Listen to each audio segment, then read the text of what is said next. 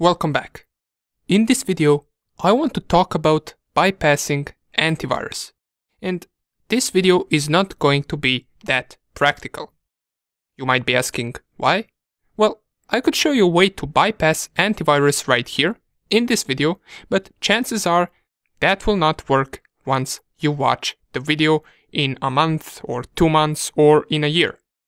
A fully undetectable payload is not something that lasts forever.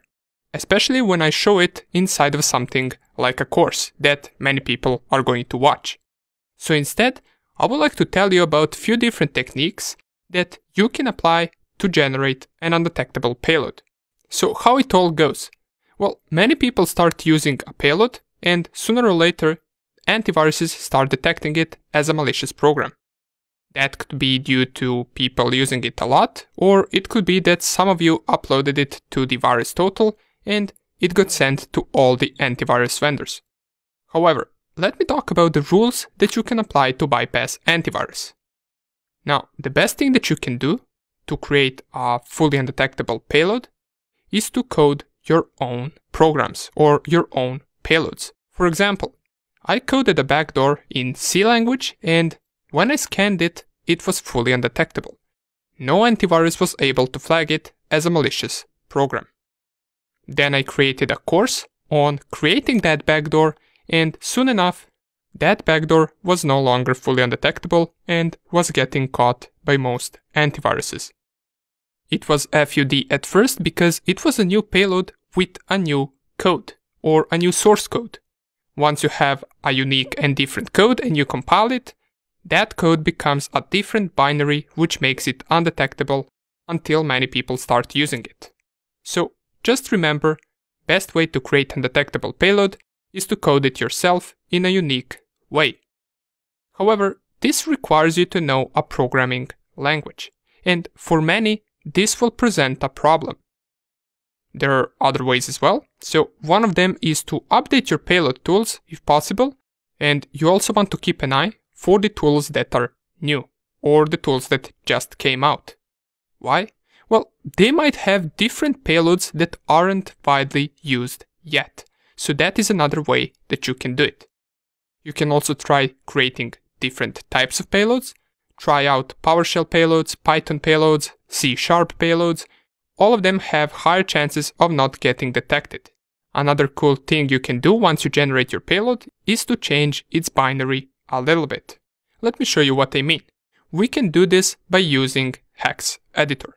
So let us just real quick generate a normal Windows Meterpreter reverse TCP payload. Let us go with lhost, lport, and let's specify file to be exe and output to be shell.exe. Okay, great. This is a regular Meterpreter payload. It gets detected by almost every antivirus in the world. It is, matter of fact, the most known payload in the world for malicious activities. But what you can do, if I show you right here the MD5 sum hash of this payload, you will see it is this one. So some antiviruses work by getting the hash of the executable and storing it in their database. Then once you change this hash, and you change this hash by changing the binary of the program, this hash becomes different and it is no longer inside of the databases of antiviruses.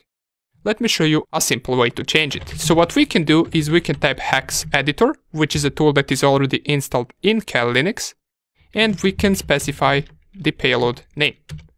This will open the payload's binary. And here we want to change some of the binary. Just be careful, don't change something that you don't know what it is, because even changing a single byte right here could result in a program not working, if that byte was essential for the program to run. Now, there are a few things right here that we can change for sure, and that is this right here. This is a program that cannot be run in DOS mode. Now, what is this? Well, this is a string. It is nothing really too important for the program. So we can go navigate with our arrows, and we can change this string. As you can see, when I type hexadecimal right here, it changes the output inside of this right column. So if I just type some random hexadecimal numbers and letters to change this, and once you change some of it, this will change colors. And if I go all the way down, there is another thing that we can change, and that is this text right here. This is also something that we can change. Just make sure you navigate to the correct line. In my case, I believe it is this one. The text should start with 7.4, and we can change it to whatever we want. Just once again, make sure you don't go over that word, because changing, for example, this byte right here will result in a program to not work. Okay. Once you finish this, you can Ctrl-O, save this. Now if you remember how the MD5 hash started before we did this, if I do it again, it is completely different. I believe it started with something like 8.3 or I don't even remember, but right now it is completely different. We managed to change the hash of this executable by changing its binary. And this, even though for many antiviruses this is something that will not bypass them, even if you manage to bypass 2 or 3 additional antiviruses, that is good. You did a slight change. So this won't do much of a difference, but everything you can change, you should, since you gain higher chances of bypassing antivirus. As well as if you have, for example, the source code of a payload, what you can do is you can try to change it yourself a little bit. Just add some random functions, or make your program not do anything for first minute or two after running. All of these things can help you bypass antivirus. Okay, so these are just some of the ways that you can apply next time you create a payload. Just remember one thing. Whatever type of payload you create to be undetectable, it won't last long. So this is something you will have to experiment with over and over again. In the next video, we're going to see one of the ways we can mask our payload to look like a different program. See you there.